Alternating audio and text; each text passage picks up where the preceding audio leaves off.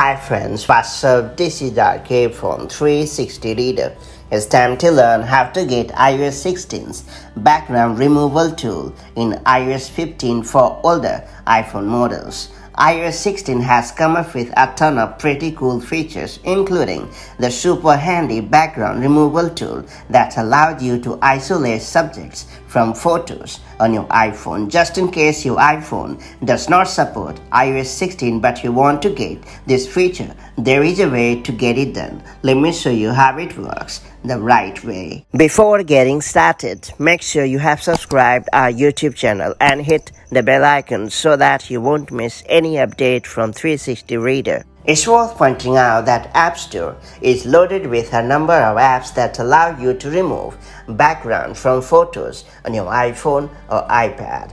Having tried out a number of apps, I have found Pixel Cut a cut above the rest. That's why I'm going to use it to remove background from photos on iPhone and iPad.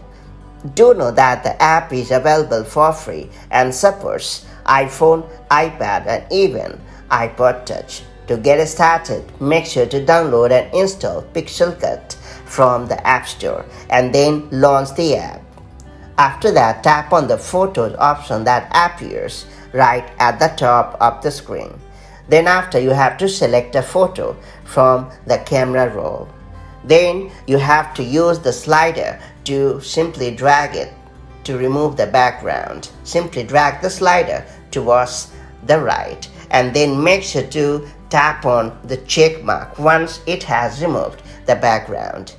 After that, you have to tap on the share button located at the top right corner of the screen and then share your image, or you can even save it to your photo library depending on your needs. That's pretty much done. So that's how you can use Pixel Cut to remove background from photos on your iPhone or iPad. It's also important to know that you can even use online background removal tools as well to remove background from photos on your iPhone or iPad, and that too for free. So just in case you do not want to install any background removal app on your device, then I would recommend you to check out three notable options. They are Remove BG, Removal AI and Slider. Just head over to one of these sites and then upload the photo which background you want to remove. Then allow the site to remove the background. Then you can download the image and save it to your photo library or elsewhere